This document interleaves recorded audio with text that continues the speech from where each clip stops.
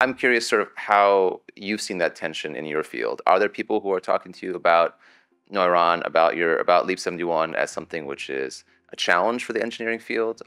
Is everyone sort of welcoming of it?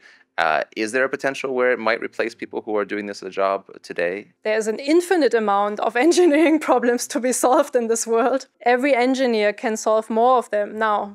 So of course we don't have less engineers, we have the same amount or even more engineers that are more productive. But to your point, I think it does split a little bit into two categories of those who actually excel and see, I can be more productive in achieving my goals, versus I will be replaced by an algorithm, which is kind of the stagnant view of there's only a limited space for all of us.